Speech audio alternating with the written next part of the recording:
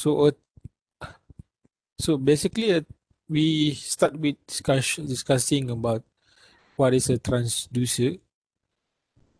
It basically converts some kind of energy, okay, of incoming kind of energy into electrical signal.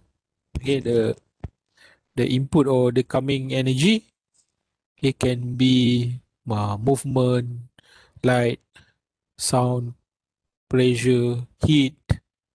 Okay, and then it converts that energy into some kind of other energy. So there are two general type of transducer. There are electrical and also transducer and also mechanical. Okay, so basically electrical transducer, okay, that converts parameter energy in physical energy into electrical. Okay, whereas actuator, okay, converts electrical signal into mechanical.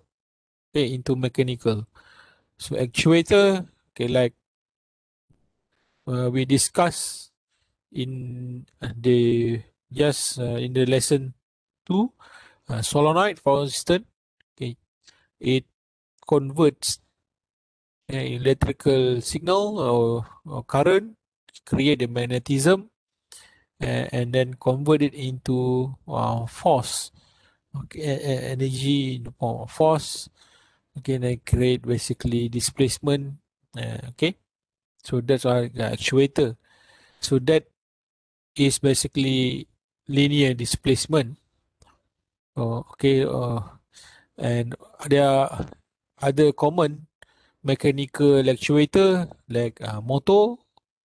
Okay, motor is around us like our ceiling fan, table fan. Those are also the actuator.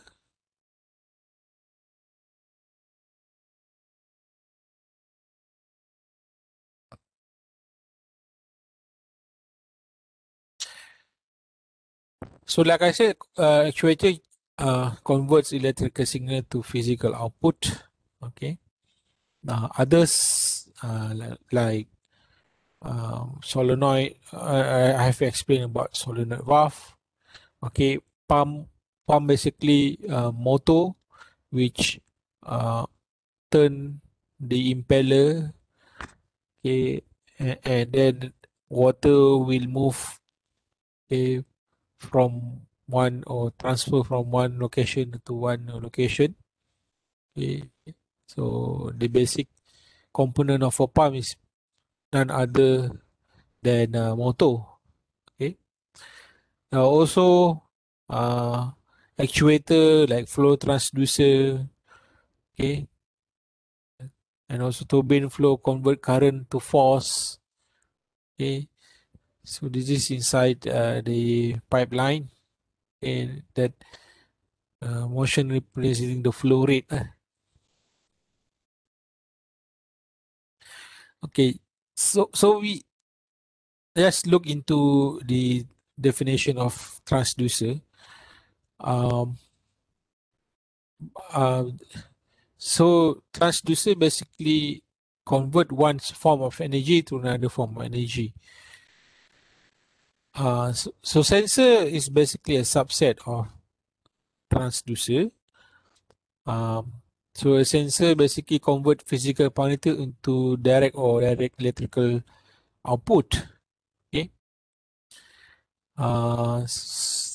So direct, like for example, electrochemical sensor convert chemical reaction on the electrode surface to electrical signals to set of electrode put into chemical liquid. So the reaction will and then we close the circuit of the chemical the electrode. Uh, then when the electrode into the liquid, it will create a chemical reaction, and then electron will transfer, and then we see the current flow. Indirect is like just before we discuss about potentiometer. Okay, whereas displacement change the total resistance of the potentiometer, and then the resistance is can be directly or directly changed into current, but in general it is indirect, where because it needs there's extra step before the conversion. Okay, so the like potentiometer basically change of resistance, but before we can use the information into our next as output, okay, we need to bias, okay, the sensor before we get the output voltage. So the sensor classification can be self-generating, or we call as the self-generating sensor or active sensor, whereas the self-generating sensor do not require uh, power supply. Okay, so instead it is producing or generating uh, output signal or output voltage or output current by itself. So it's self-generating. Uh, Example are thermocouples.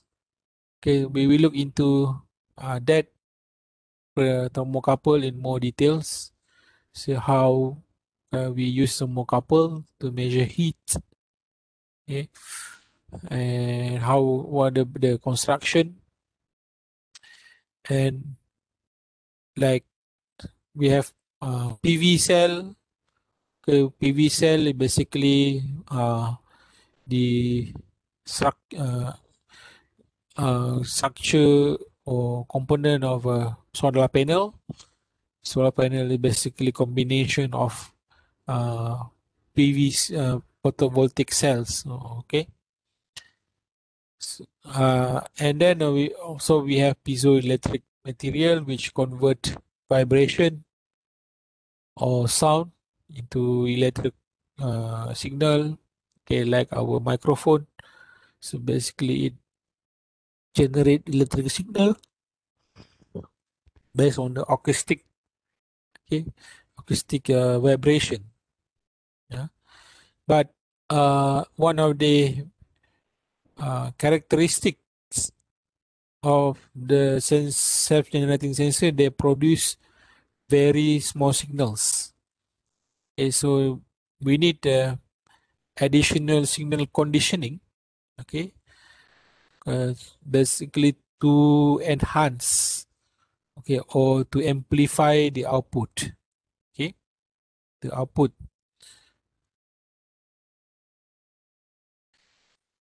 And then there's another terms in sensor classification, a modifier. So basically, a modifier, it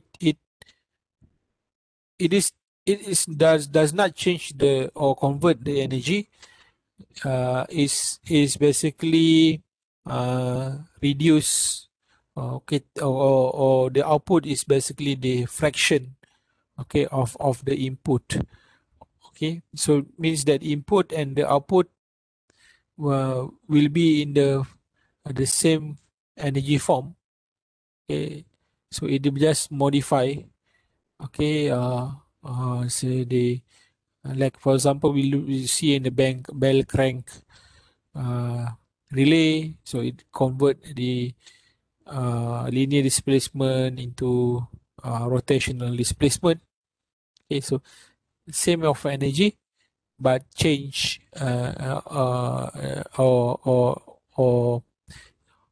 only a part of the energy. Okay, or perhaps it can amplify the energy. Okay, so it's called as a modifier. So coming back to transducer, because sensor is a subset of transducer. Okay, transducer is it's basically a much bigger picture. So inside the transducer, there are sensor and actuator. Okay, so transducer, okay, there are active transducer and also passive transducer. Okay, basically active transducer generate an electrical signal directly in respond to the physical parameter, and then it does not require an external power source, okay, in order to operate. Okay, so this independent, self-generating.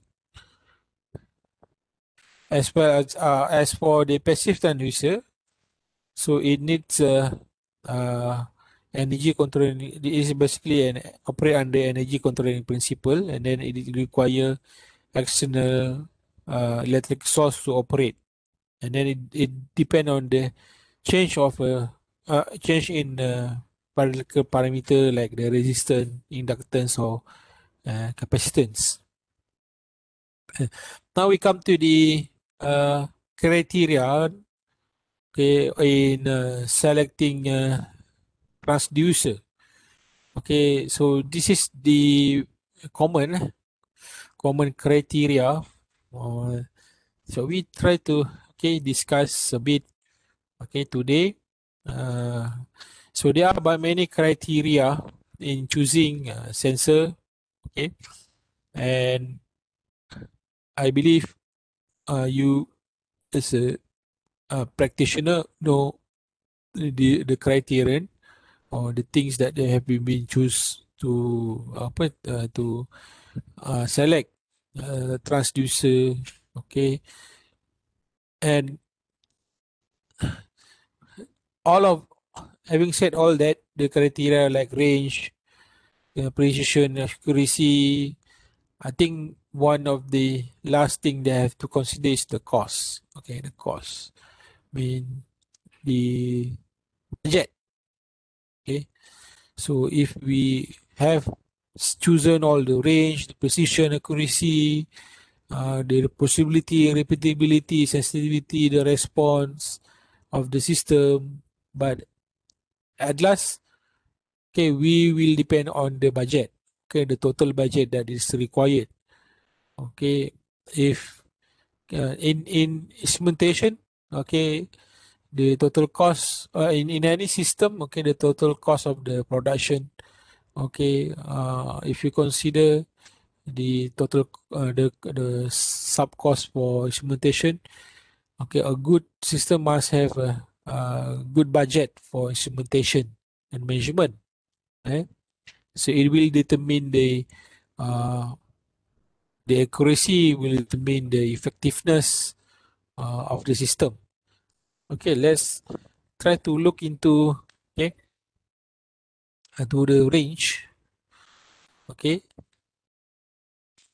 so basically range, okay, in we had seen some example of the capacitive sensor, the minimum and maximum, okay, range.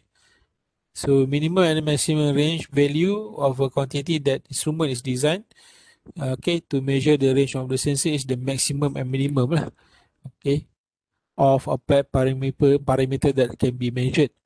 So any device, okay, it must come with a specification, must come with a description. Okay, uh, there is no absolute uh, sensor or transducer that can be used at any level. Even for temperature sensor, we have many specification or range. Okay. Uh,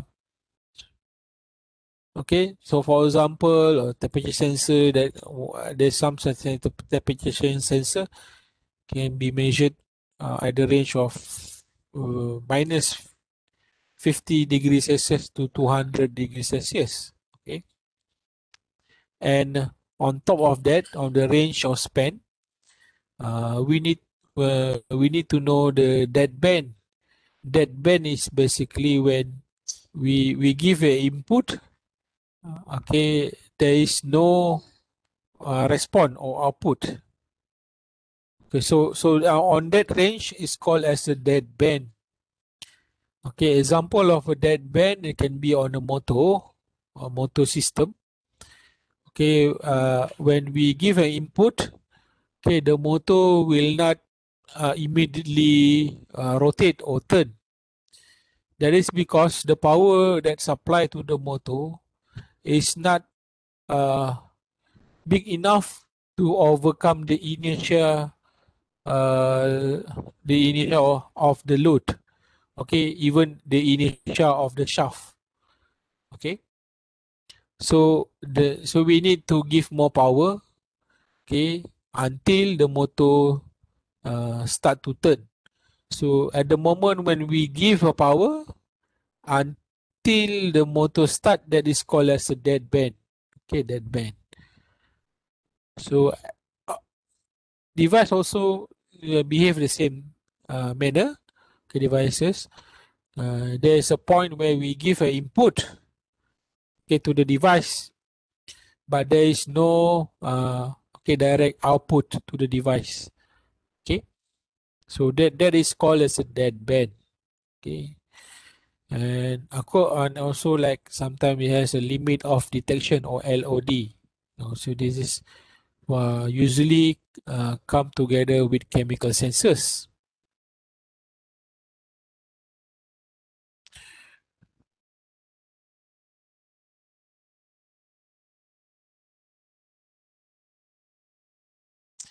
So for measurement system, okay, measurement system, part of the specification is the range of variable involved.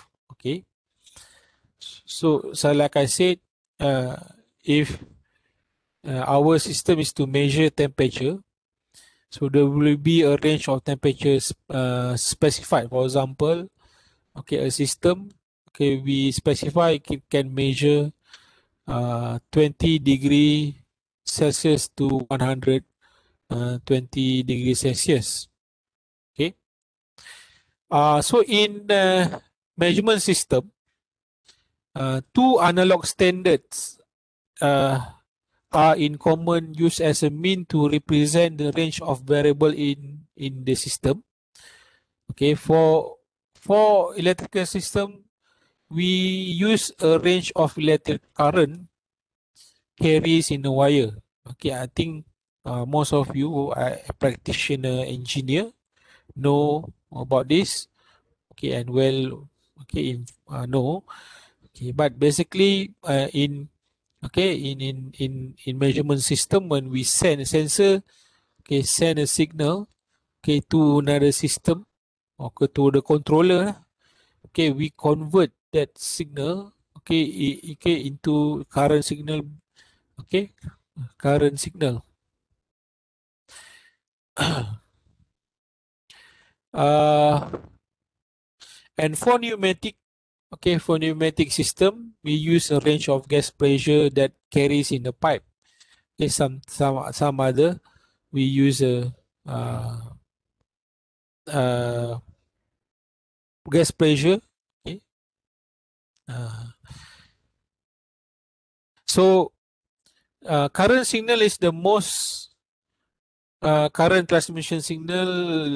The most common current transmission signal is 4 to 20 milliampere. That's the standard. Okay, okay. So for example, if we have a system, okay, sensor that measure between 20 to 120 degrees Celsius, okay. So basically uh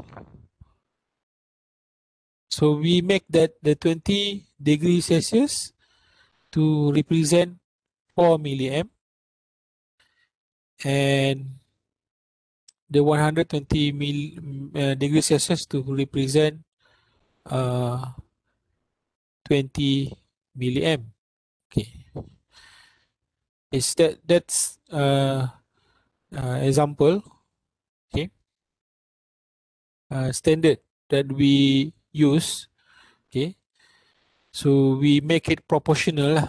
So we make the, okay, the span, okay, of the sensor output to be proportional to the analog signal, okay, with your analog current signal, okay. Because this standard, okay, can be used, okay, for long distance connection, a wired long distance wired connection, okay, rather than use voltage, okay. So that's the range of the sensor that we convert into analog signal, okay. So far, is there any discussion or question? I So I think if there is no question, I think we stop here. Okay. And we will continue tomorrow at 9 a.m. Okay. So with that, I say thank you for everyone for, okay. Thank you, Professor. Just one thing, I joined the class late this morning, so I need to. Is there a recording? Have this morning, have you give the attendance this morning? And no, I had joined around like 10:45 something. Oh, 10:45. I think okay, it's fine lah. It's fine. Oh, I think tomorrow I will open another attendance. Okay, Okay, all take right. note. So Okay, for okay, no today's problem. Right. attendance, what should I do? Pardon? For today's attendance, what should I do? It's okay. It's today. Uh, I will not count lah. Just want to see everyone. Okay, Tomorrow will. Okay. okay. Right. Thank you, everyone. Assalamualaikum. Salam. Thank you, Doctor. Right. Thank you, Dr. Okay. We proceed and continue with our topic. Yesterday we have reached to this discussion where I showed that there are two analog standard that are commonly used as a mean of presenting the range of variable in measurement system. So basically there are two. First is for electrical system. Okay, we use a range of electric current that carry in wires. And for pneumatic system, we use a range of gas pressure carries in pipes. So, uh, so these signals are used mainly to transmit variable information over uh, some long distance, such as from the control room to the plant. Okay, and the for electric, the most common transmission signal is 4 to 20 milliampere. So DC current. Okay, and we are mainly going to focus on uh, the signal transmission signal of 4 to 20 milliampere.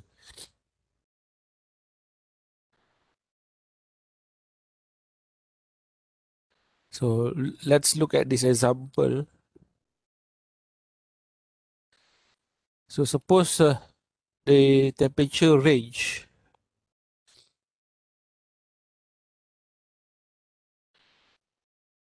20 to 100, 20 degrees Celsius to 100 degrees Celsius is linearly converted to the standard current range of 4 to 20 milliamp.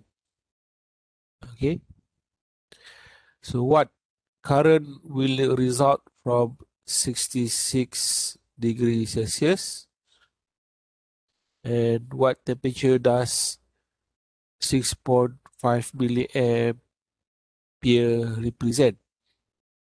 Okay, so I think this is just to solve this problem, we can develop a linear equation between temperature and current. So we can write I m, which is the slope, I current equivalent to the slope T plus I dot. I dot is the uh, value. And basically, when the temperature supposed to be 0 degrees Celsius, but that is just a reference. Okay, but we are not okay using or operating our system below than 20 degrees Celsius.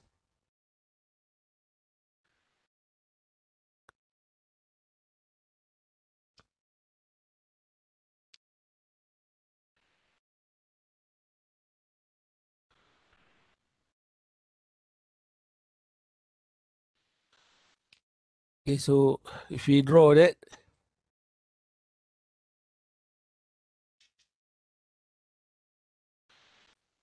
okay, I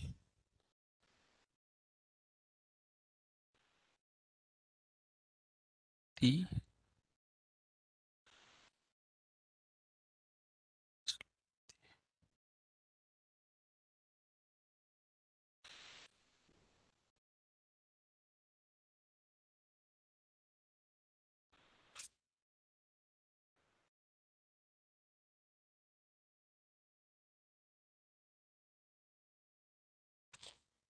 and the slope is from the current difference divided to the temperature difference of the linear response. So the basically,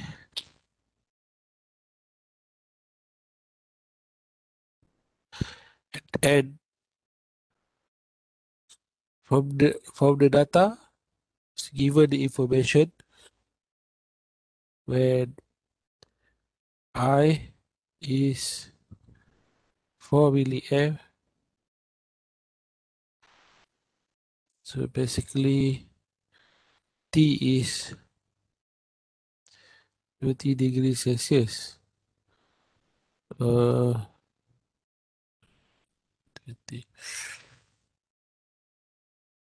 So maybe perhaps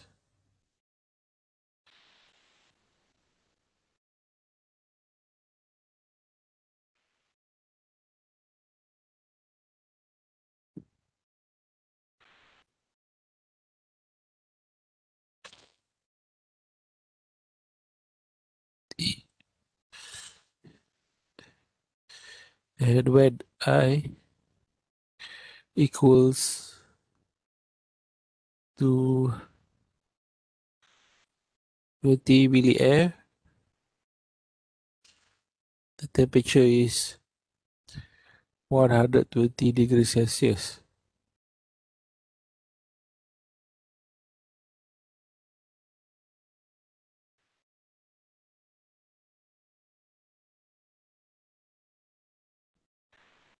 Okay.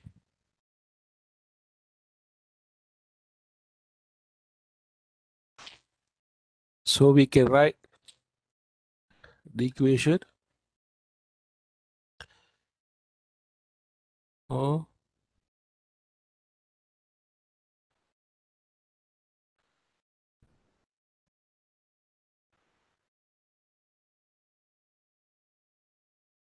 Yes, the first equation.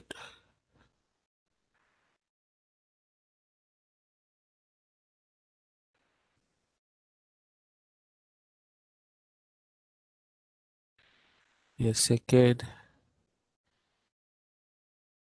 equation. So we can find m by subtracting one equation one, subtract equation two. So we get 16 milliamp equivalent to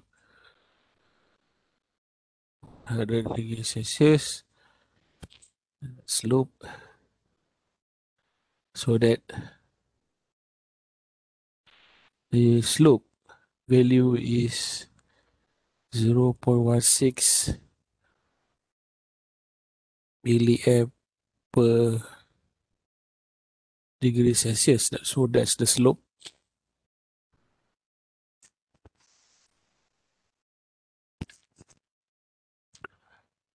Okay.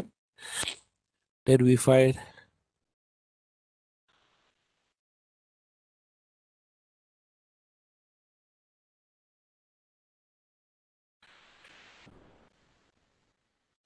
uh, the value of current I dot when the temperature is supposed to be zero.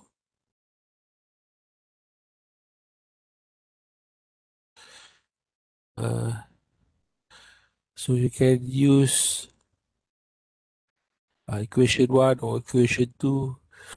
Okay, we can use equation two.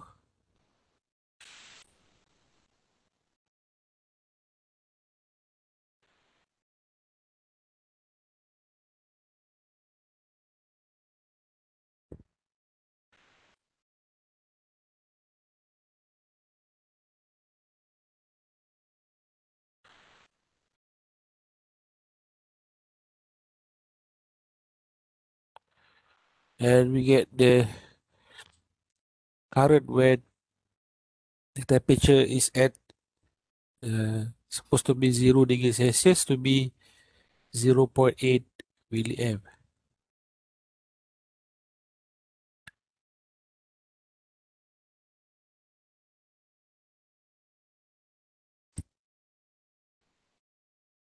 Okay, so the equation relating to current and temperature, okay, we insert into 102, we get the actual linear response equation to be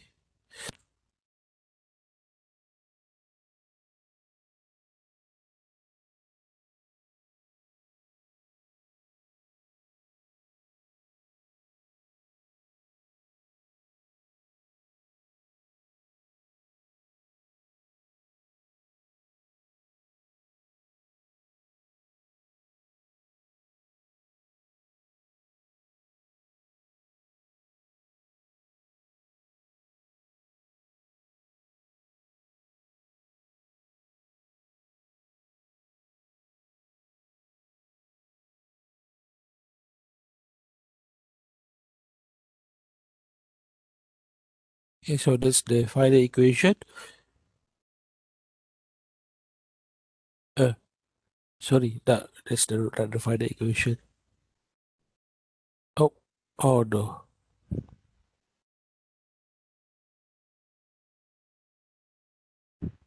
Do I do that?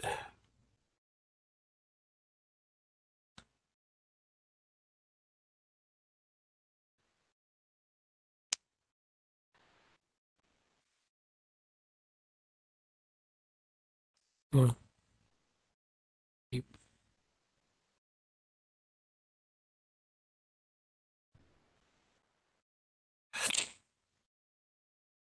I have to rewrite it again.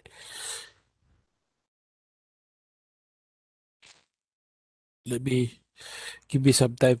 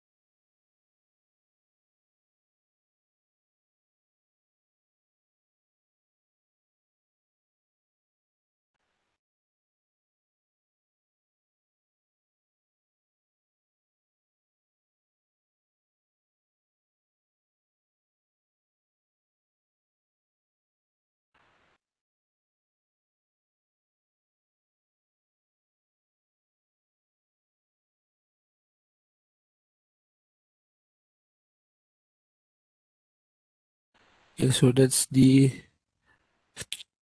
final equation or the actual linear equation for the response. Okay, so for 66 degrees Celsius,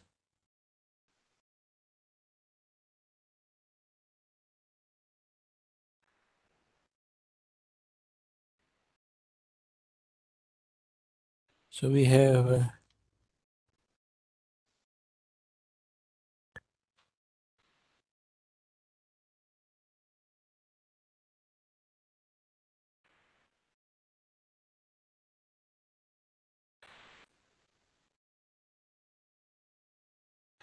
equal to 11.36 milliamp. Okay, so for 6.5 milliampere, so what's the temperature?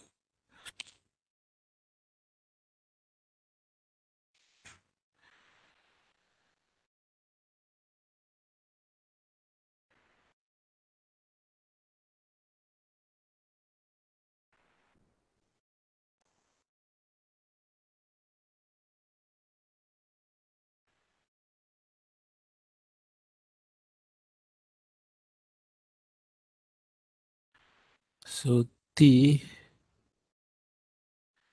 temperature at uh, when the current is 6.5 milliampere is 35.6 degrees Celsius. Okay, so that's discussion about range. Okay,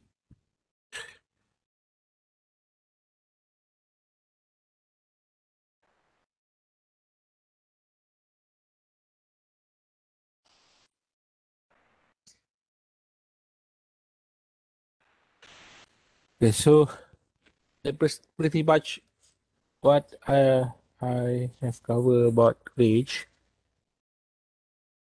Now we look into precision. So basically, precision is a concept uh, based. Doctor, Yes. so can you go to the example slide? I want to see the final answer. This one. Yeah, yeah, yeah. Okay, doctor. Sorry, sorry. Oh, Okay, you got it. I got it. Got it. All right. Okay, so the pretty much about range. Now we go to discuss about precision. Precision is more likely related uh, to the degree of reproducibility of a measurement. We will discuss in more detail about reproducibility. Okay, so in general, a precision is where you have a, let's say in this picture, okay, you have a set of outcome, okay, from your measurement, okay, represented by a black dots, okay, black dots. So that is your outcome. But the actual or true value of the outcome is represented by the bullseye or the center of the target. So that's the actual is a actual also the true value. I mean the what is supposed to be the value, but what you are getting is an outcome, several outcome from your measurement which have been carried out several times. Okay. One main characteristic about the outcome is you have consistent value, consistent value in between the result. Okay, but that does not necessarily uh, explain the accuracy. But in this case, you know that your your your measurement, okay, or your device or can produce an, same result for, let's say, you run it 4 times, okay, but okay, in this case, okay, your your device has a precise output, okay, high precise but low accuracy. So in this case, okay, uh, you can decide that your measurement need some calibration, okay, uh, uh, and I think at this point, some calibration should rectify, okay, the issue.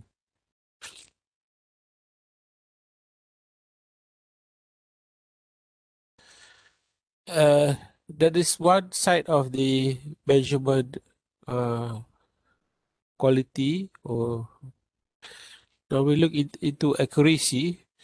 So basically, accuracy is how close an instrument measure the true or actual value of the process.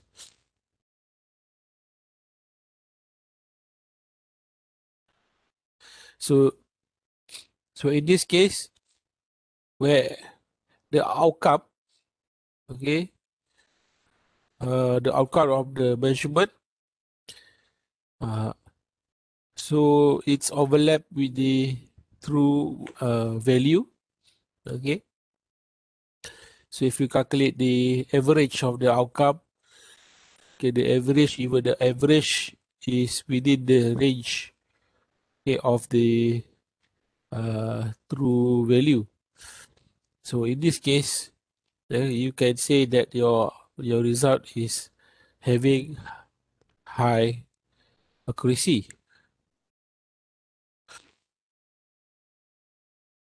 Uh,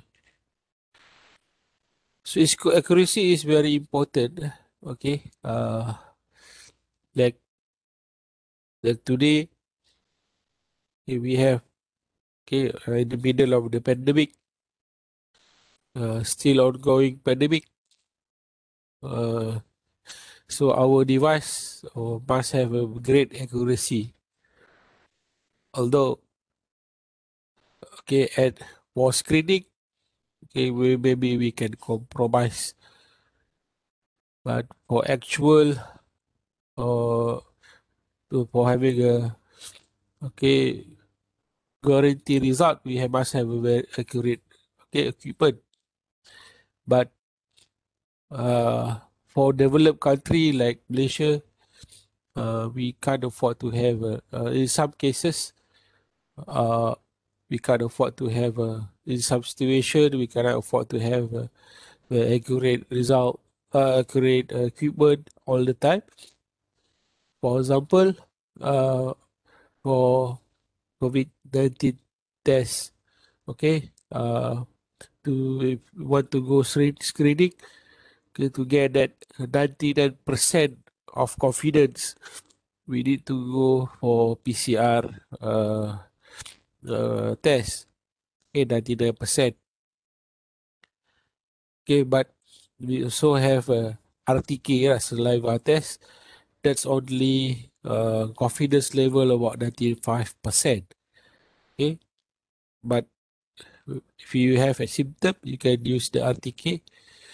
But in some cases, you have to go for PCR lah. Like for example, going to the airport. Okay, but in developed country, okay, like Korea, they have the capability, okay, to, okay, at one point they have the capability to ask all the citizen to do or to perform the PCR test. That's one point. Okay, but I think if everyone was tested, okay, uh, if they let the airport border open, so that's not going to be effective lah. Okay, so like other equipment instrument that is used to screen is like the temperature scanner.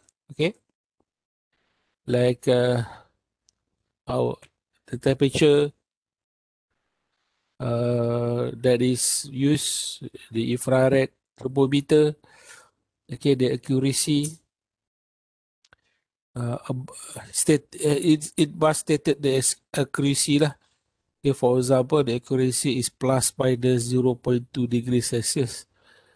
Okay, so if the accuracy is stated like that, that means that is the accuracy of the measurement. So we will look into okay. So the accuracy, okay, basically specify the maximum overall error to be expected from a device. Okay. Okay, that represent that measurement or variable, and accuracy uh, is usually expressed as the inaccuracy. Okay, uh, means that the rate given on the equipment, okay, so that actually express the inaccuracy. For example, the accuracy, okay, represent uh, to represent the variable, the measured variable. So the accuracy for the measured variable, okay, the accuracy is plus minus in some temperature measurement. Therefore, there will be some uncertainty of plus minus 2 degrees Celsius in any value of the measured of temperature measured. But plus minus 2 degrees Celsius, okay, for very high temperature measurement, that is acceptable lah to or tolerable.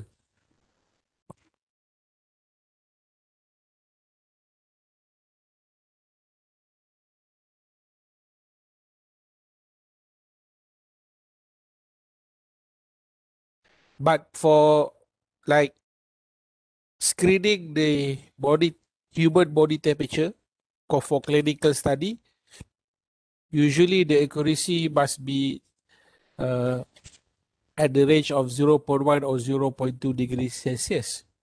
Okay. So if the stated plus minus, let's say 0.2 degrees Celsius, so that is the inaccuracy of the measurement for the measured variable. Okay. Sometimes, and then the second case, percentage of the instrument full scale reading. Okay.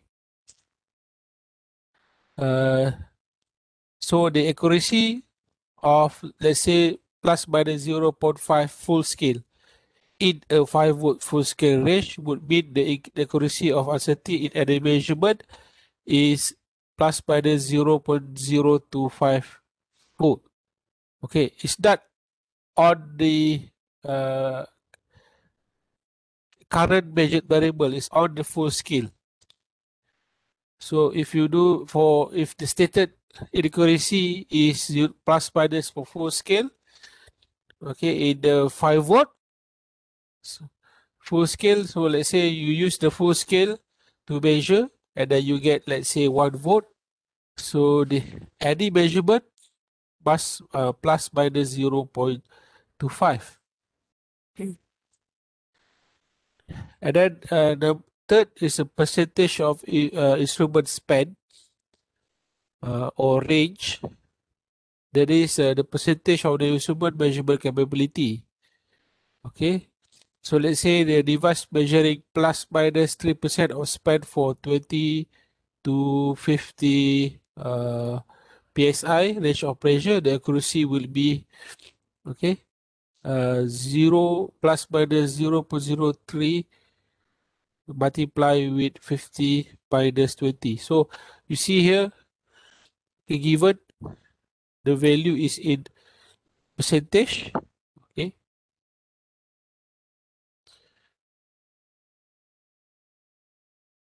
So in percentage, okay. So therefore, to find the accuracy, so we have to uh, convert into the absolute or value.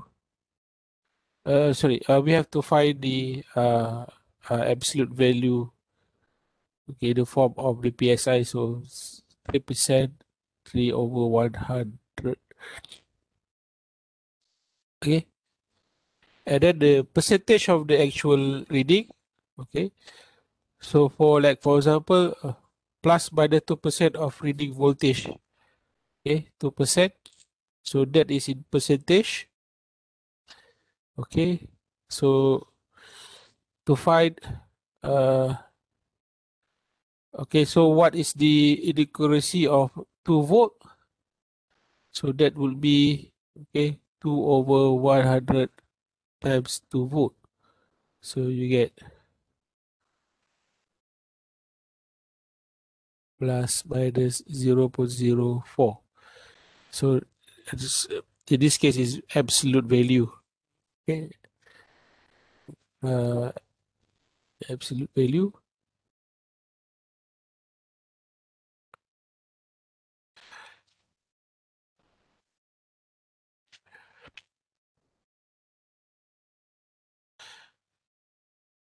Okay, let's look at this example. So a temperature sensor has a span of 20 degrees Celsius to 250 degrees Celsius. Measurement result in the value of 55 degrees Celsius for the temperature. So we need to specify the error if the accuracy is first 0.5. In the first case, uh, plus minus 0.5 degree of the full scale. Okay, the B, if the error is 0.75% of span, and C plus minus 0.8% of reading. So what is the possible temperature in each case?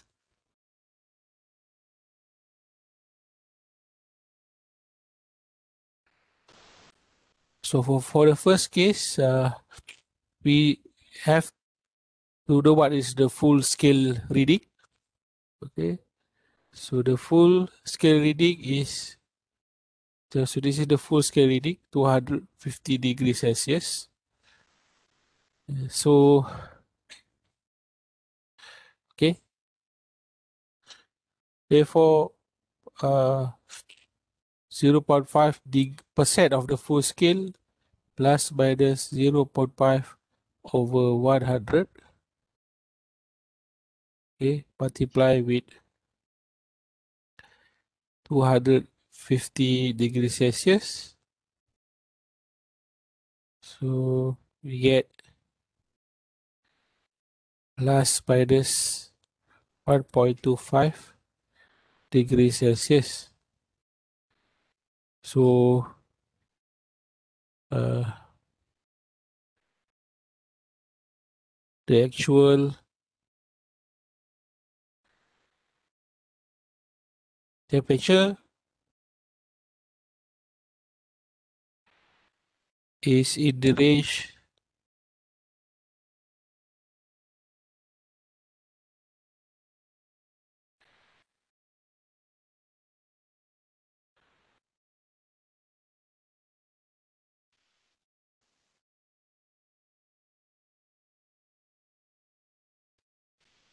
So okay, so the result is 53%. So the range, okay, low,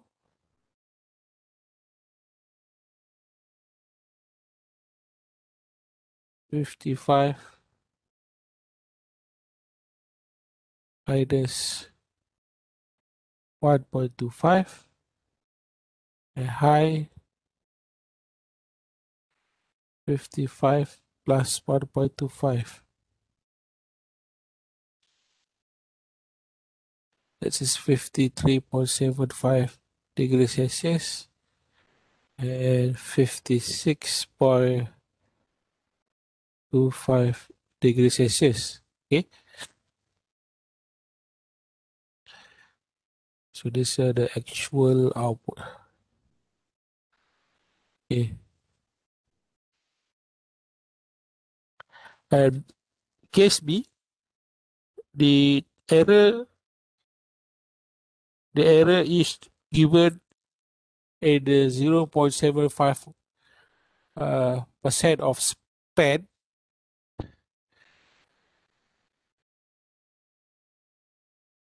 Therefore,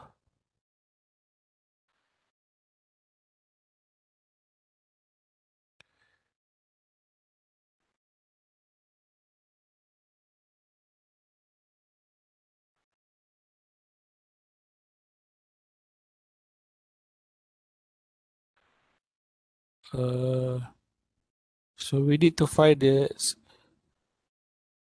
value of the span. Okay, 250 degrees Celsius minus 20 degrees Celsius. Okay, so we get the error from the span plus minus 1.725 degrees Celsius.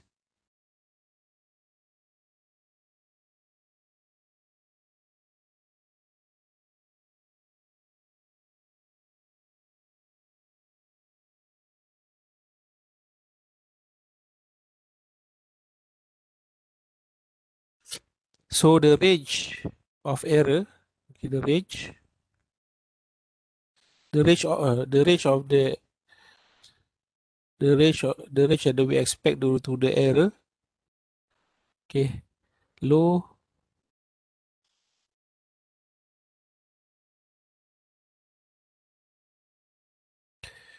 -55 minus 1.725,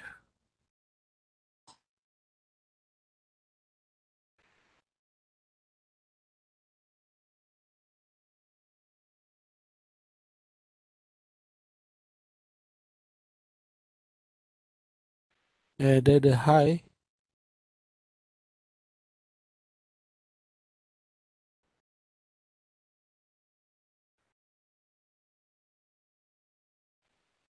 is 56.725. Okay, and but if the error is 0.8% of reading, okay, so the error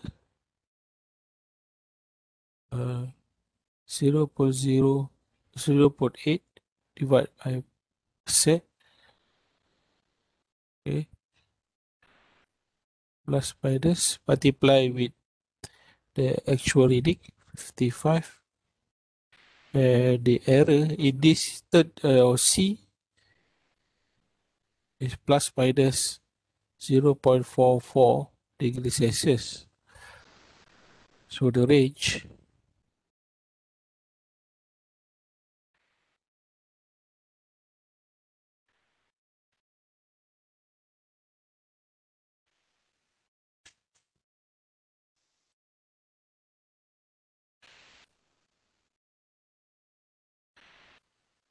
is low,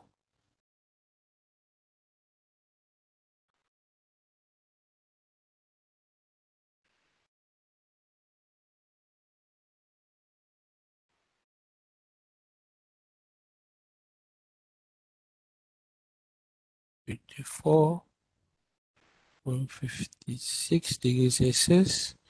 High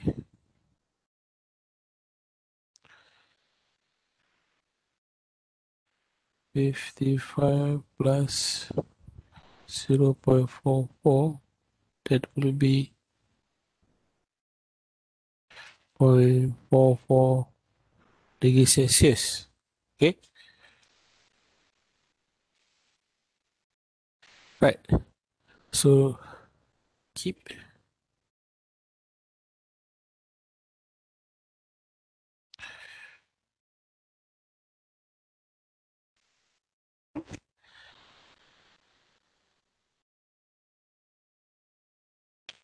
I give you that's at a problem. Okay, they try to solve it in 10 minutes.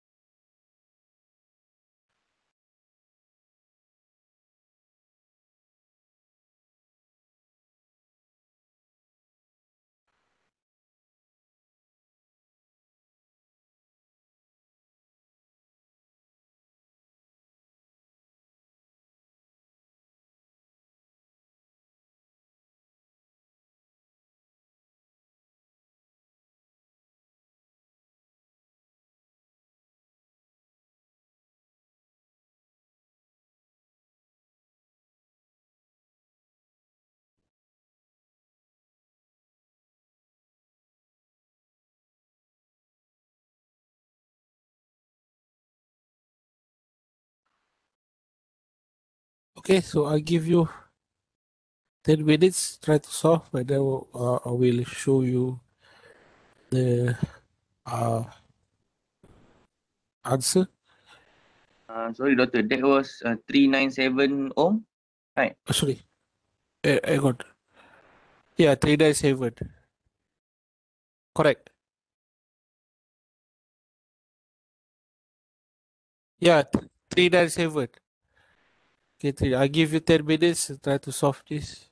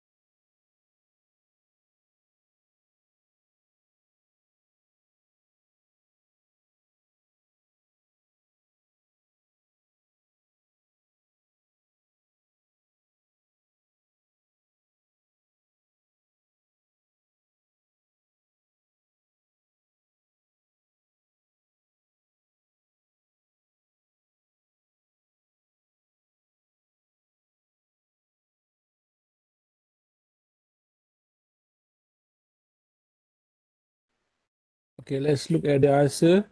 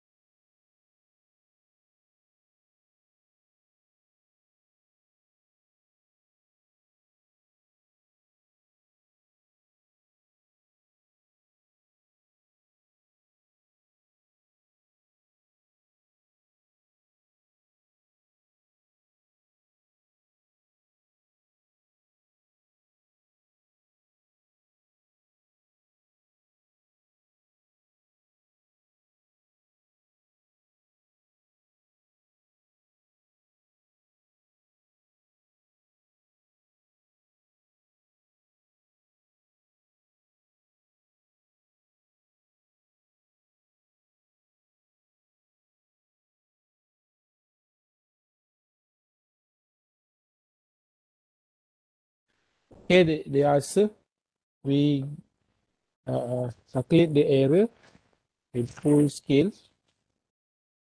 So 0.5% multiply with the full scale value. Okay, full scale value is 1.5K or 1,500 ohm. Okay, so 0.5%, 0.5 over 100, multiply 1,500, you get plus minus 7.5 ohm. So that's the error, or sometimes it's called as the absolute error. So the measured resistance, the low will be 389.5 ohm, and then the high range will be 404.5 ohm, whereas the accuracy is represented in percent.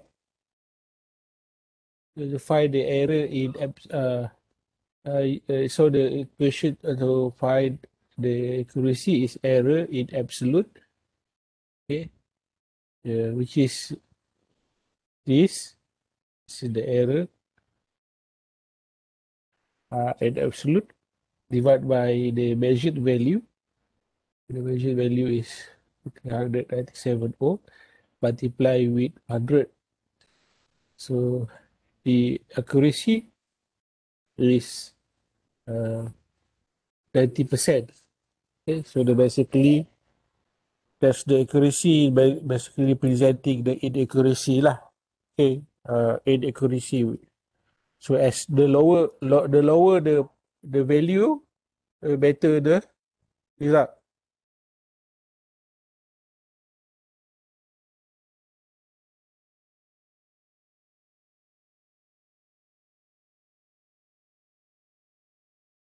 Okay.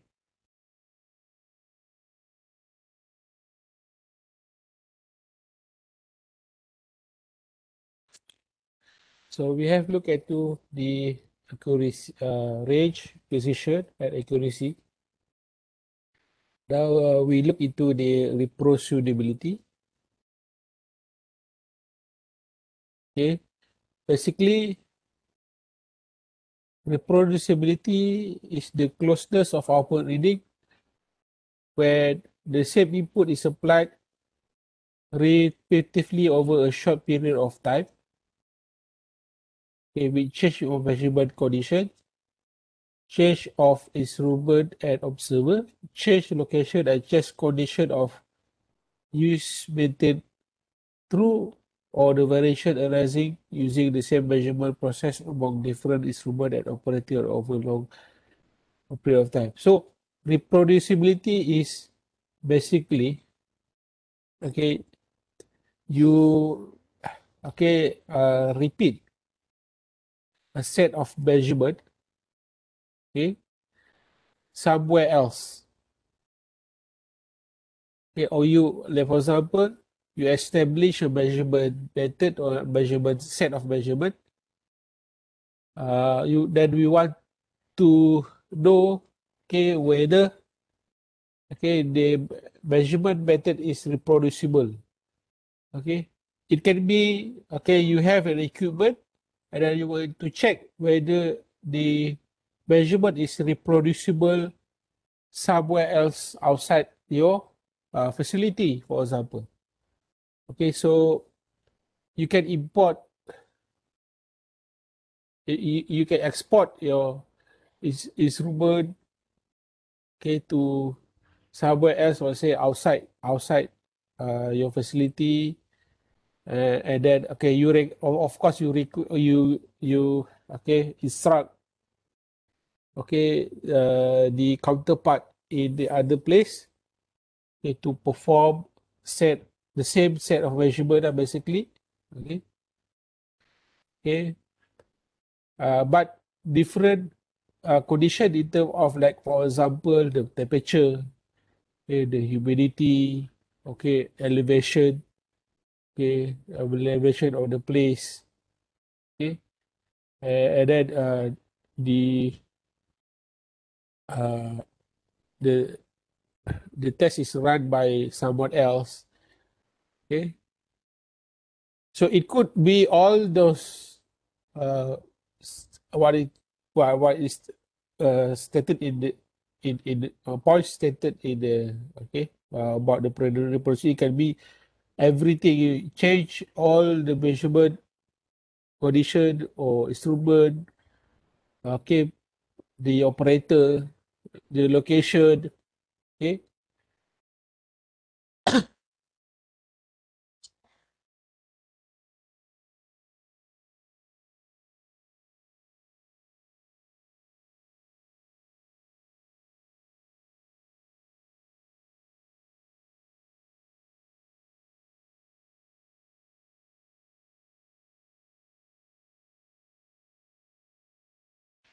okay, and it could be a part of the things that you change. Okay, meaning that you export the instrument to somewhere else because you want to test the instrument. Okay, or you establish a set of measurement and then ask them whether the measurement method can be verified. Okay, so if the measurement okay come out with the same result, okay, level, let's say level of accuracy, level of uncertainty, which you have done here or in your facility, so you can say that your measurement or your equipment has high reproducibility. So this is important, okay, because you want to make sure that your instrument or your equipment or your measurement can be applied in or can be accepted elsewhere. Okay, uh, so so equipment, the same thing like the equipment that we want, okay, to have, it must have high reproducibility.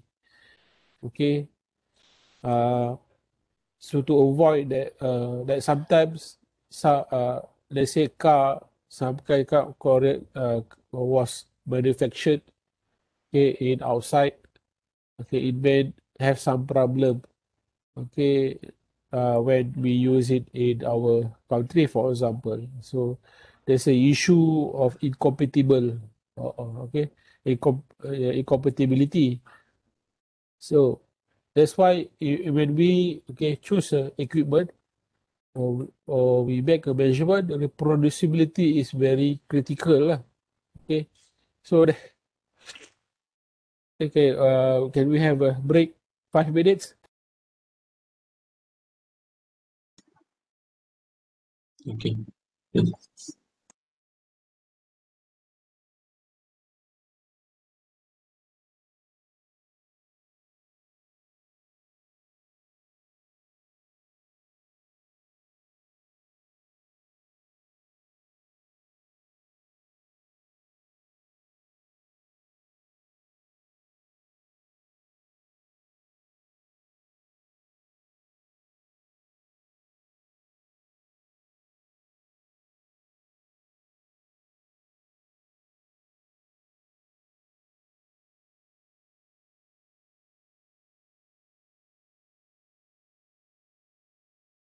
Okay, so that's reproducibility.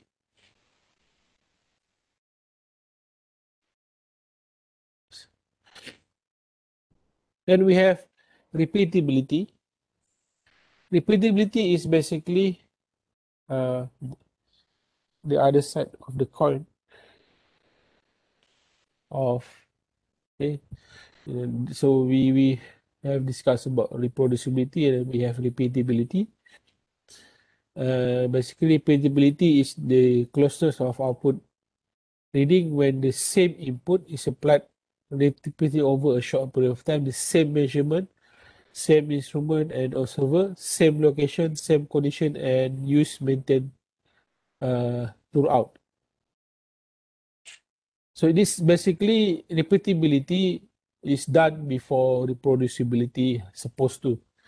Okay, that meaning uh, we use consistently okay uh, an operator or a tester to uh, make a measurement okay or do a test repeat the test but maintain the same measurement condition in the facility and use the same equipment, see whether we can get the same output. Okay, so if our uh, measurement uh, have the same output consistently, after we make sure all the parameters in the stated here like the condition and then the location. Okay, so if we will get the same measurement, so we can sure that the repeatability of our measurement is high.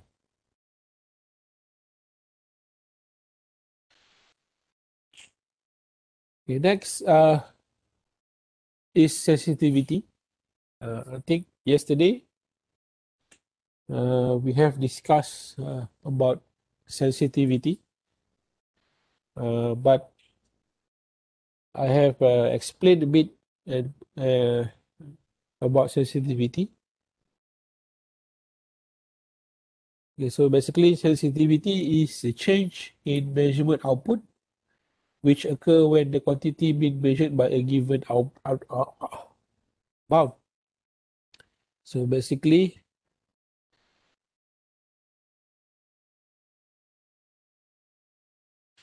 sensitivity is the change of output for a given input, for a given change of input. Okay, we have equipment, okay, like a transducer.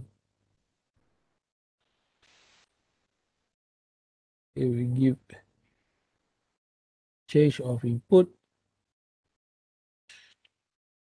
and then we observe the change of output. Okay, in this case, for example, we have a transducer A and B. Okay, so how do we identify or uh, compare the sensitivity between A and B? Okay, we basically measure the slope or estimate the slope uh, for each transducer. Okay, so so we can get slope A and slope B. Then we make comparison. So basically, the transducer with the higher sensitivity have higher uh, sensitivity, meaning that it the instrument with higher sensitivity can produce much higher output with the given input. Okay, we will look into an example. Okay, so from in this figure, we have two set of response. Okay, the first one, the response from type E thermocouple. Okay, the response from type E thermocouple. Second one is the response from type K thermocouple. Okay, so at looking quickly from the response, okay, we can say that type E, it has a higher sensitivity. Okay, looking at the slope. Okay, type E have higher slope, but we need to calculate, okay, which one has the higher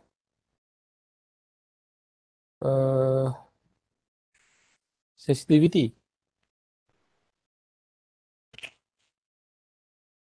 So for type E, okay, we can calculate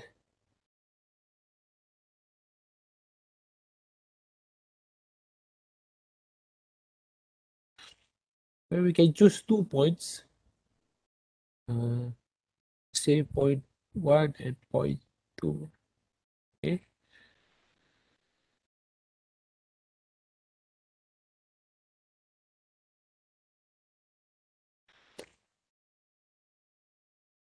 Or it's not given there. Okay, we choose this point 1 and point 2. Sorry.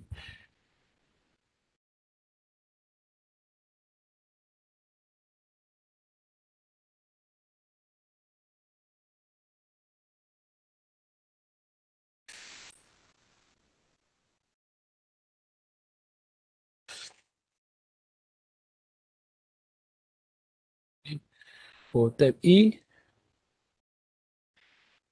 voltage output,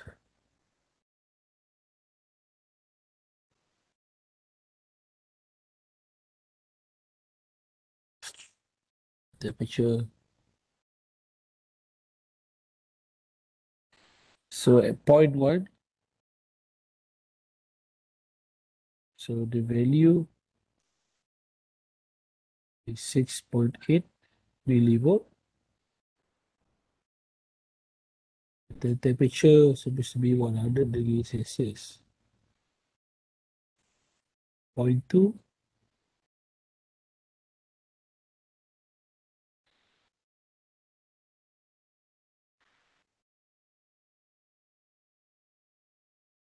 it's about 4.2 millivolt, and then the temperature is about 60 degree. Okay, so sensitivity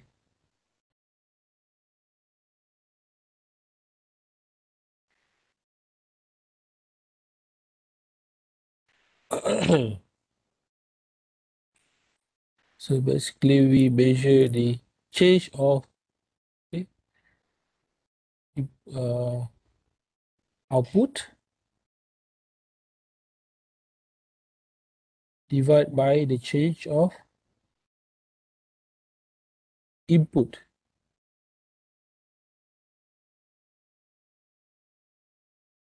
Okay, so sensitivity is 6.8 minus 4.2 divided by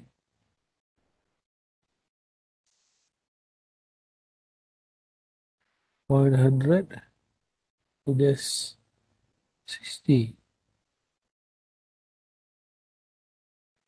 So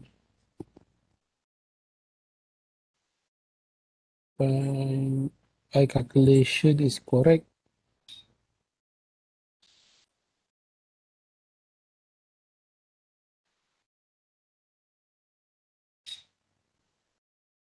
How much?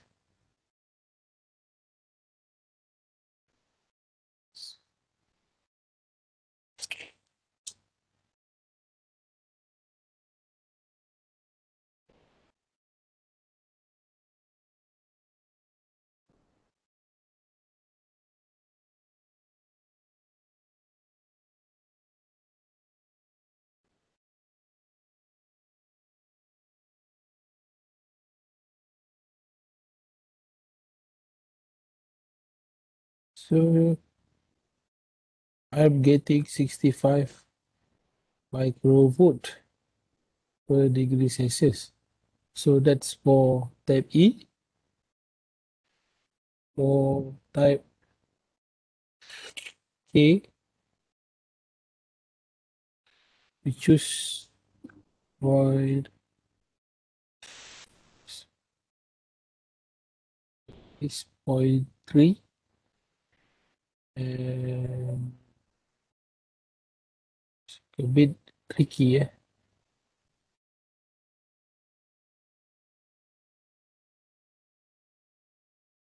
Uh,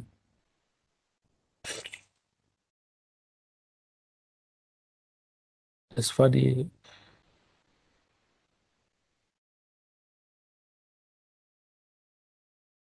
Let's say, assume at this point is 4. Because we need 2 points at least to calculate the sensitivity.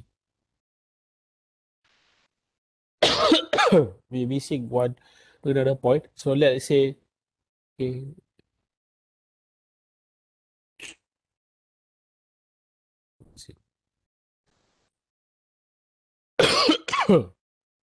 Kalau kita guna zero tak boleh? Start daripada zero? boleh juga. Ya, dia intercept at 0 eh. But it's okay lah, we can use 0 lah, okay. Okay, so we use the point is 0, okay. It's because stated here, tak apalah, more or less. Okay, point 3, point 3, 4.2 millivolt, and then 100. 0.000. So the sensitivity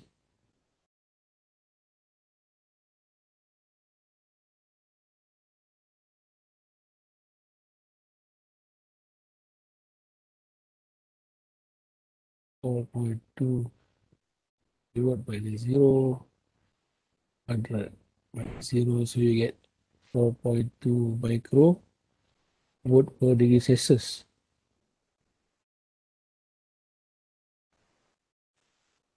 Okay, so the slope or the gradient for type E, okay, basically represent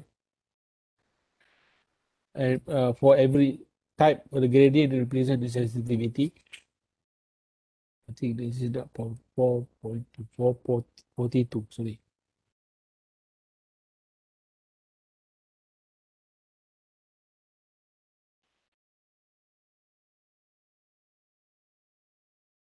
So we can say for the sensitivity, okay, for type E is much greater than the sensitivity than type K. So type E has a better sensitivity. So the output at each temperature, okay, basically measured is higher for type E. For example, okay, at 100 degrees Celsius, okay, same temperature or one temperature, 100 degrees Celsius, the type K output is 4.2 millivolt, but type E output is 6.8 millivolt. So basically the sensitivity reflect, okay, which type equipment have higher output at a certain point of input. Okay, that's basically sensitivity.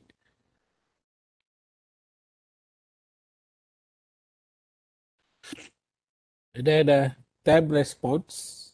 Okay, basically one of the important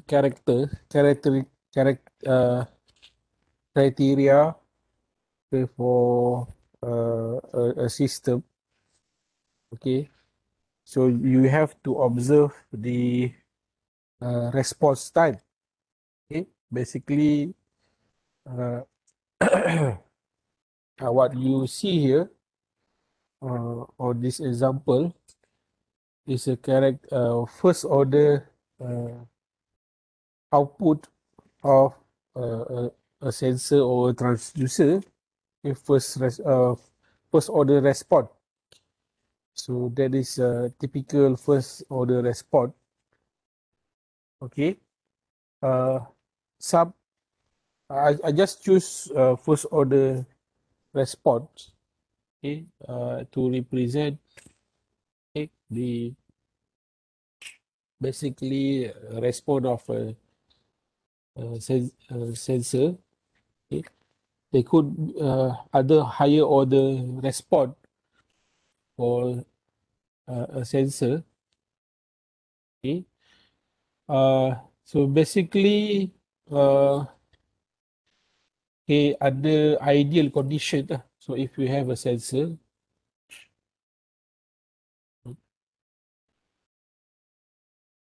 ideally if you have a sensor or transducer,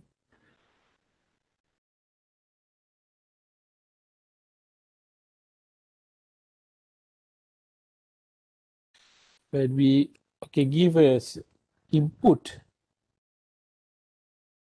okay, we expect, okay, the ideally we expect if we give an input, there will be an instant response. Okay, let's say we expect that if we get an input,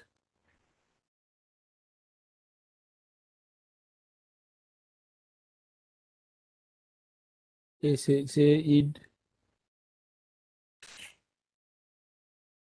okay, so let's say A, we give like A, then we expect the output, okay, have the same or quickly respond to the input.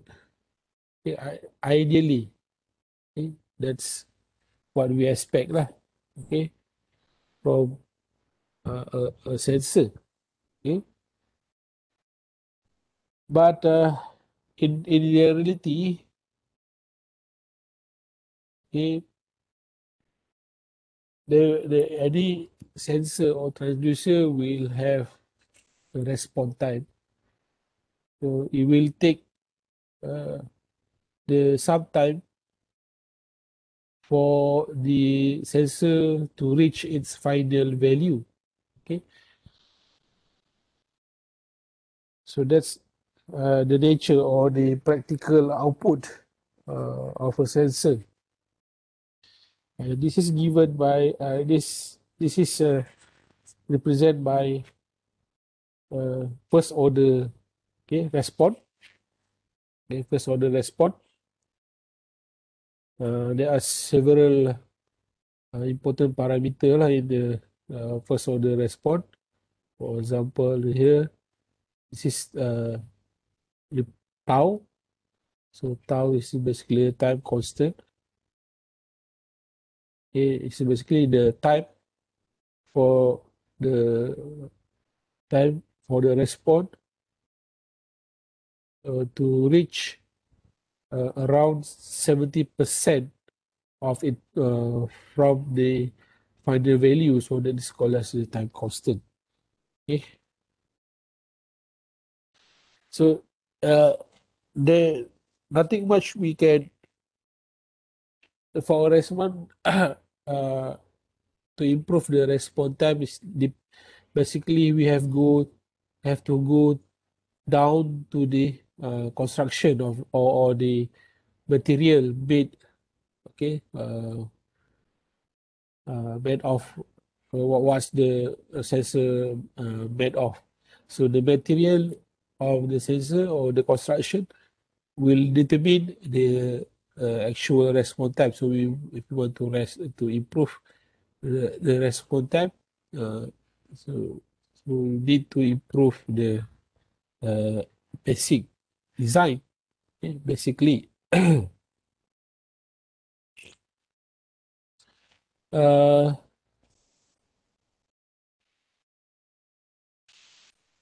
so just want to highlight that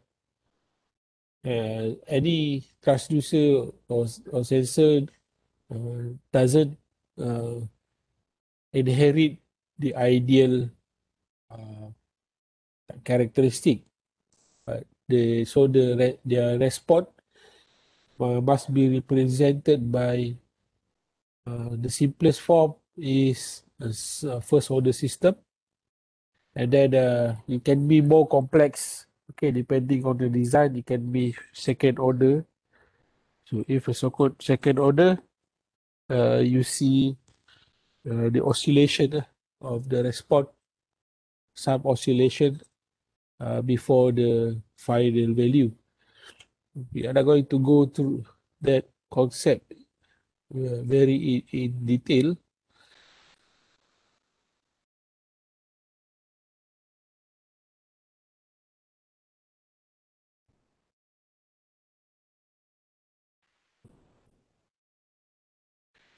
Yeah, okay.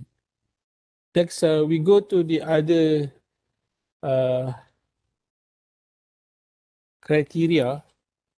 Okay, the other criteria that involve uh, in the sensor characteristic, important characteristic.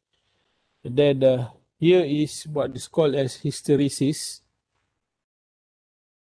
Hysteresis is another important character that we have to consider, or we have to look into, especially in the case when we operate our sensor or transducer in a very i- i- i- in cycles. So means that frequent this cycle we use our equipment uh, many times, giving uh, different cycle of input, high and low, or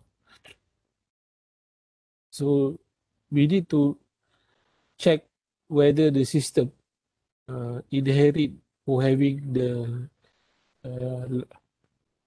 hysteresis problem. So basically, a transducer should capable of following the change of input, okay, regardless with direction of the change is made. If the equipment cannot follow the change of input, that means it has some hysteresis, okay, in its property. Okay. So, for example, in the case of like magnetism, okay, magnetism where current versus the magnetic field, okay, so in general, when the current, okay, in this example, current in the graph will be give us current. Ideally, the magnetic flux should increase linearly.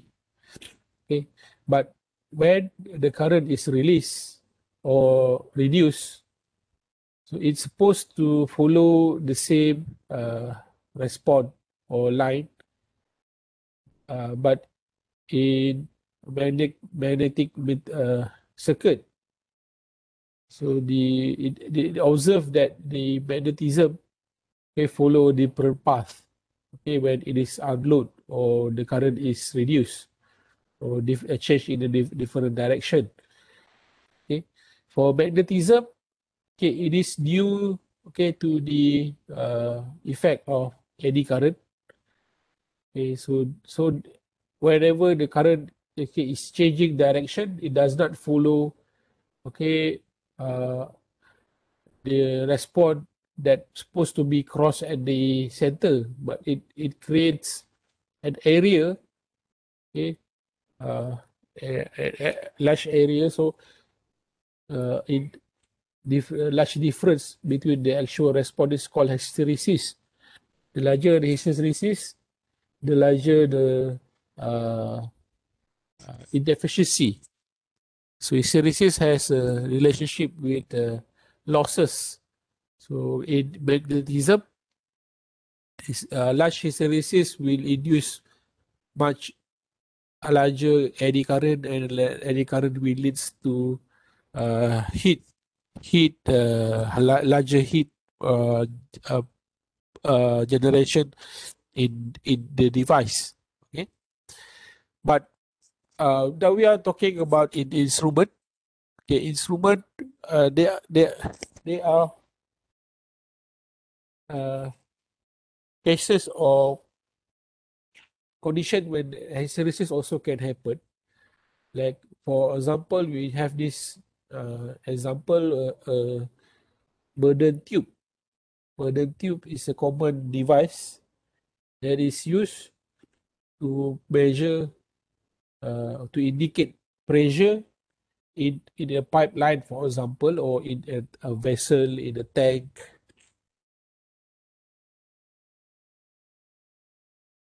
So, what is the construction of a burden tube?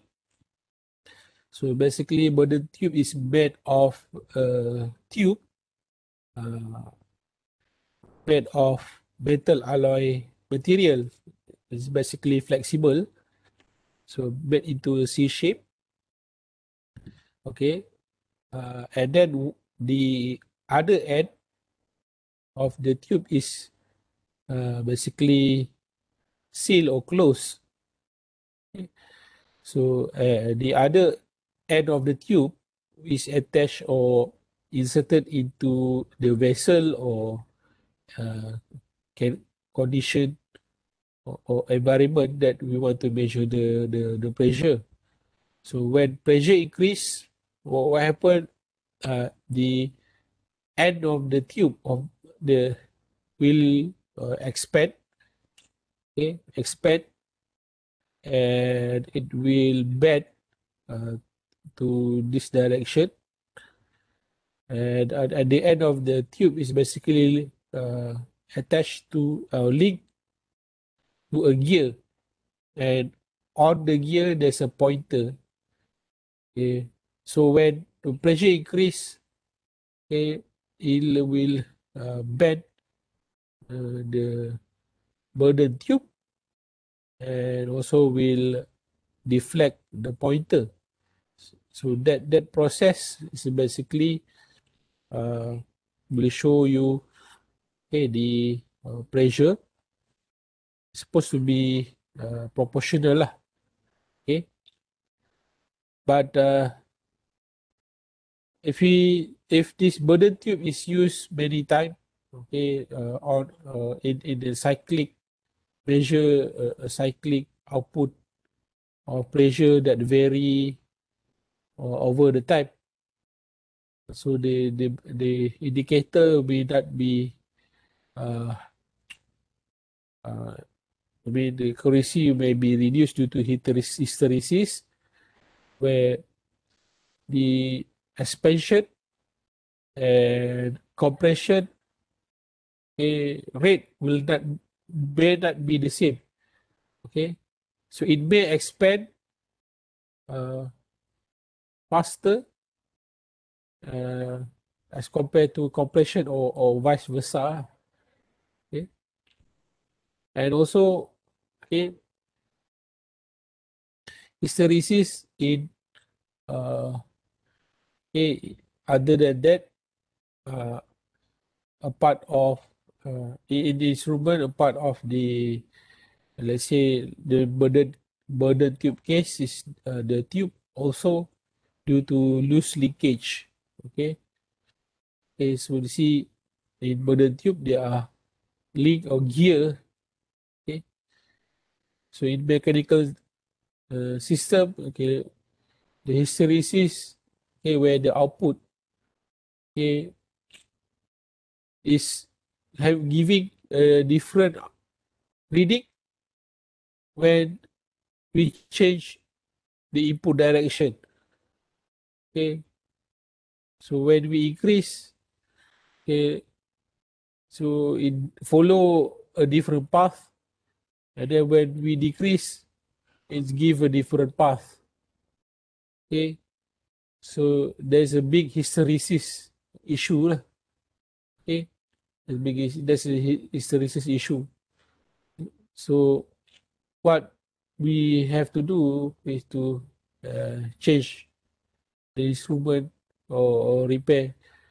But in the case of burden tube, it's most likely hard to replace the tube, okay, or the small component. Okay, rather than doing that, we just replace the whole equipment, okay, or the whole instrument. That is much faster lah. Because it will not be practical, okay, to change one of the part. Okay, better to have a whole new equipment. Okay, so we have to be very careful in some system that require very accurate reading. Okay, you have to observe the hysteresis problem. Okay.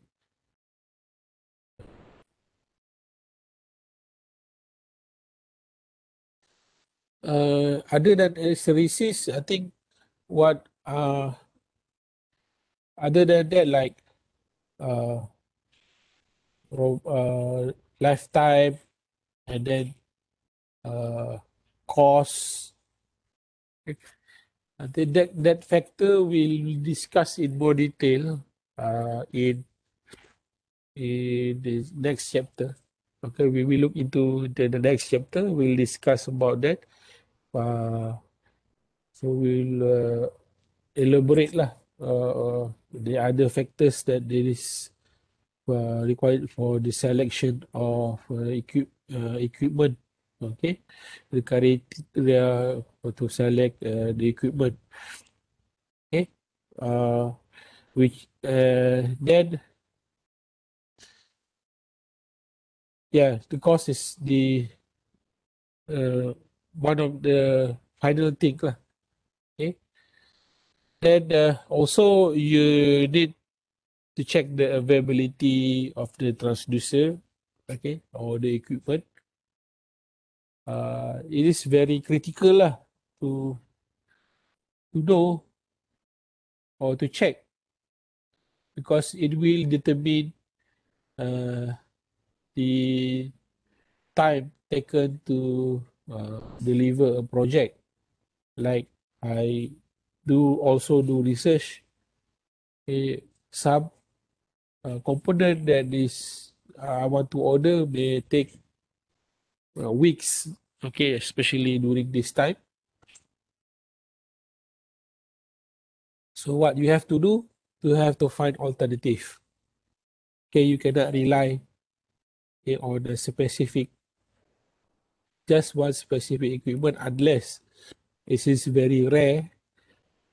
What you have to do is to find an alternative, check for the same specification. Okay, and then invasive or non-invasive. Okay, this is very important. Invasive or there's there's an important term about invasive. Let me.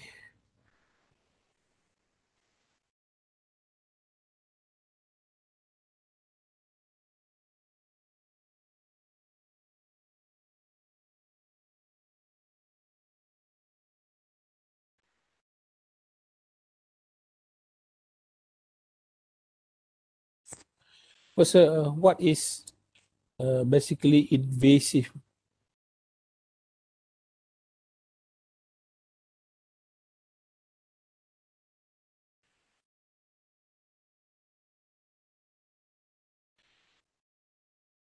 So we need to know what is invasive. Basically, it says involving the introduction of instrument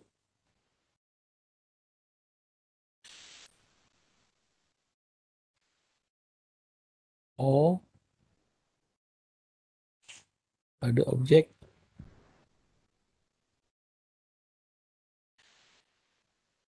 in into the process. Okay, let's say into the pipeline. Let's say your pipeline is a process, so that means invasive.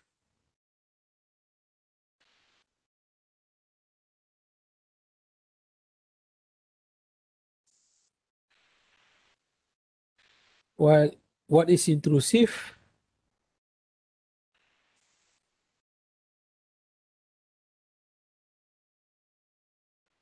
It's basically uh, causing disruption or intrusion. So that is invasive. So maybe we can look into some example of installing sensor on the pipeline. Uh, so okay, let's try to invasive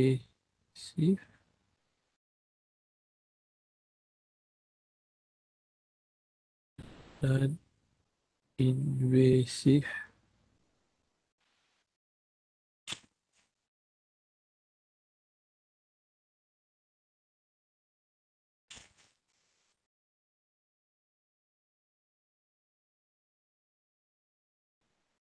intrusive and intrusive. Okay. Okay, so invasive involving the introduction of instrument or other object into the process, and intrusive causing disruption. So let's say we have a pipeline. Okay.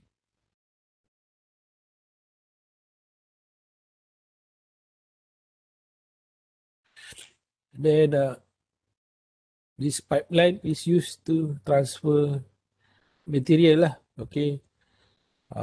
Like liquid flow or gas flow. Okay. So let's say we want to install an instrument. Okay. Instrument into or around the pipeline to measure, for example, okay, the mass flow rate. Okay. We want to know what's the mass flow rate. Or of course, we start with the uh, measuring the flow. Okay, but so the term, if equipment is invasive and intrusive, okay, first the equipment will be inside, okay, or touching the uh, inside of the system, inside of the system. And also, if it is intrusive, means that it is causing disruption of the flow. So somehow it impedes. So it creates a blocking. Not totally, but some of it, okay, partially, probably. So if it is both invasive and intrusive, means that we have to make like an incision, open a part, okay, and then let's say this our okay.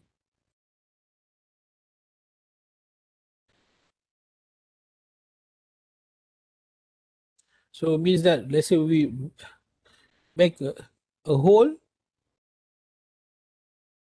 okay, and then we insert, okay, our equipment. So this basically will create okay, disruption on the flow, okay, and also it is invasive, means that it introduce inside, okay.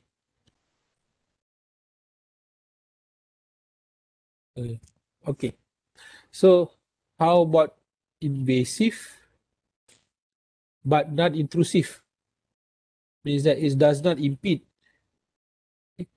So in this second case, can think of like the same our pipeline. Still, main invasive, we make a sub hole, but our still have to make hole because probably the principle of the equipment need to have a access to the actual system or actual flow in the pipeline. Otherwise, okay, if we just put outside, so the energy of the equipment, okay, it cannot be transferred through and I cannot measure. So in this second case, so it does not impede the flow, but we made a hole. We create a hole inside, okay, so that the equipment can access the flow. Okay, so this is invasive, okay, but not intrusive. Okay, you have to consider this. Okay, meaning that if you have to ask the structure engineer lah, whether it is possible to perform such or to installing the equipment to do something like that. So is it possible? Like say the pressure, what happened to the pressure and so on. Okay. So in the second top right case, so this kind of installation is uh, invasive but not intrusive. It does not impede. How about non-invasive but intrusive? So the third case is basically somehow when we design the pipeline, we don't disturb the integrity. Okay, we don't disturb the integrity of the actual system. So somehow before we operate the system or let the material to flow, okay, we insert, okay, the equipment or the transducer inside. So it is basically staying inside. Somehow, okay, okay, the device can operate or can be basically powered, okay, from outside or using the wireless energy transfer. So, okay, for example lah. Okay, but this equipment is basically inside the pipe. Does not you does not compromise, okay, the structure of the pipe, but you install the equipment inside. So basically, it will, okay, somehow disturb, okay, the flow inside the pipeline in this case. Okay, so this is non invasive but intrusive. Okay, how about in this case of non-invasive, intrusive?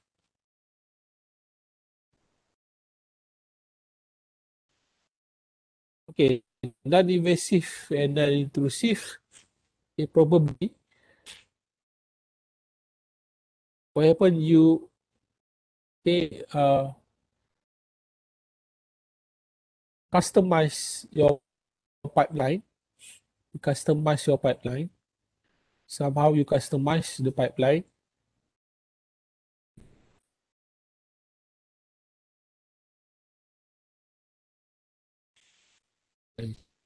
And that, nice.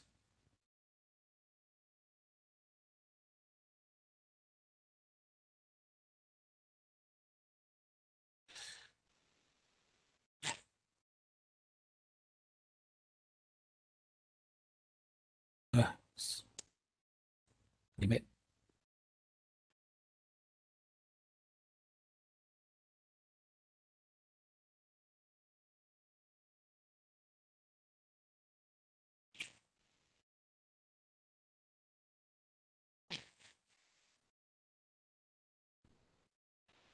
Let me try.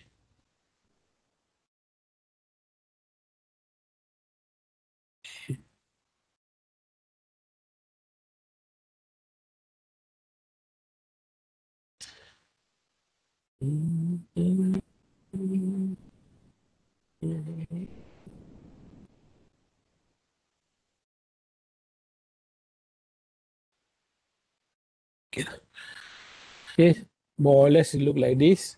You customize your pipeline to have a narrow, okay, you reduce the circumference at some point, okay, and then you install the instrument at that point, okay, let's say the instrument at that point. So basically, this one is non-intrusive and non-invasive. So the flow, you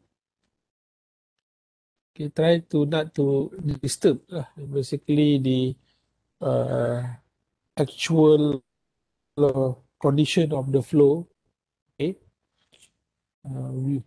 without compromising the structure of the pipe, and also does not uh, intrude a, uh, the sensor into the pipeline. Okay, but this kind of non-intrusive and non-invasive require high precision or customized engineering design. Okay, where the pipeline, okay, you have to, okay, at one point, okay, you have to design a special, okay, structure. Uh, it all depends, okay, on when. It really depends into a lot of consideration lah, whether you want to then use invasive and intrusive or invasive but not intrusive, okay, and so on. So this is the consideration lah, the difference between invasive and non intrusive. Okay.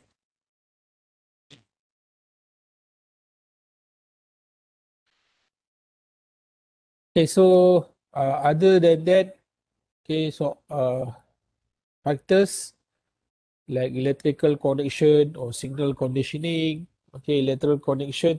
Doctor, Okay. Yes. sorry for disturb you. Okay. For this non-invasive, right, or intrusive, the destruction of the transducer, is there any hole on the pipeline? For the first one, No. So if you look at the non-intrusive for invasive, yeah. So this one, and then a this one. yeah. So the non-invasive and non-intrusive. Is there any different? What is the difference with? Or the hole. There's Yeah, a hole. this is a hole. So this one, Yeah, hole. how about this one? Is it any hole? Which one? The what? Okay, let's say 1, 2, 3, 4. Okay. You are talking which one? Oh, I'm talking about 2 and 3. 2 and 3. So, 3, there's no hole. So it means that you put the instrument inside on the inner wall. in a wall. Okay. Inner wall. You put the inner wall. Okay, but number 2, you make a hole. Oh, So the thing number 3, maybe when before the pipeline is fully assembled, you understand? okay. Oh, before Okay. the pipe is fully assembled lah. Yeah, but number 2, let's say it's already there. Sorry, okay. Okay, how come you want to dismantle?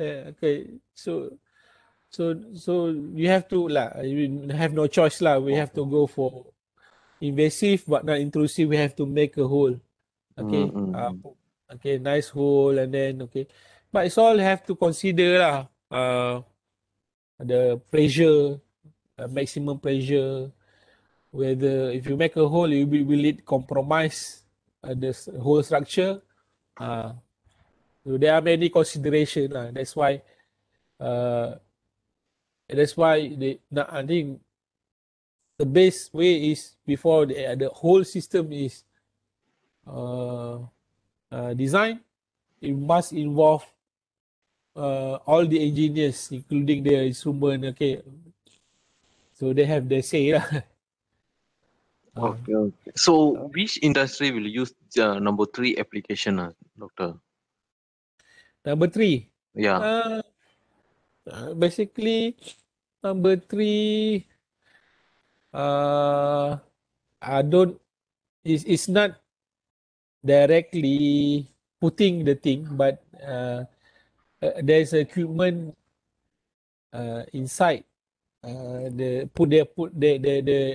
crawl the material, the equipment inside lah. So Okay. like for example in pipe pipe testing or something like that lah. Okay, doctor. Yeah, Thanks. right. Okay, so as we continue on the electrical connection or signal conditioning, we will look into that in more detail in the later chapter lah, where I prepare the content. Okay, electrical connection, like uh, yesterday we talked about, or this morning early we talked about analog signal. Okay, compatibility, installation, maintenance, technical support, they're also important.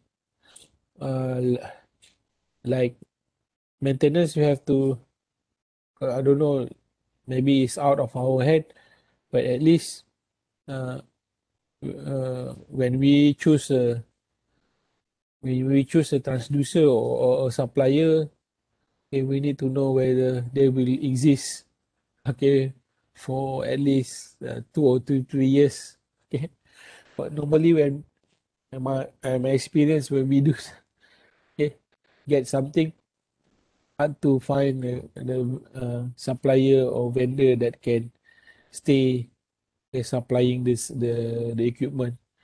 So normally we will just find uh, same similar equipment lah, with the similar specification. Installation, in terms of the fitting, retrofitting also uh, must be considered. Um, the best thing is you have like check or use the common lah, standard of in industry. Okay, like the cabling, okay, the plug. Okay, better if you use British standard or Malaysian standard, we follow. Otherwise, the interchangeability will be a bit difficult lah. Okay, but normally that problem we cannot avoid lah. What we have to do, we have to find adapters. Okay, adapters, or sometimes we have to make our own adapters. Okay, lifetime also important uh, uh, factor in choosing your sensor and transducer. Lifetime may depend on the uh, material or the structure of your equipment. Okay, let's say your equipment it has a stainless steel cover or stainless steel casing. So of course it will be much uh, stronger. Okay, can use in very harsh condition. Okay, if the casing is just made of plastic, so it will not be suitable. You can, if you want much better material, go for composite material. Okay, and actually cost is one of the last thing you want to in designing my experience. But if your uh, company or if you have unlimited cost, also that's great. Okay, but usually when in production, cost must be within okay uh, the affordable budget lah. Okay, but you have to, if the cost is too low, you have to compromise with the other parameters like especially the accuracy. Okay, and like for equipment, invasive, non-invasive, intrusive, even the fitting type will determine the cost. Okay, and and also in terms of the safety, it must be considered lah. Think this is okay.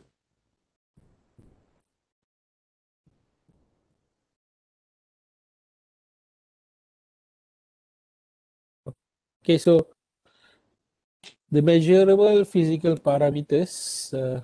Hang on, let me check.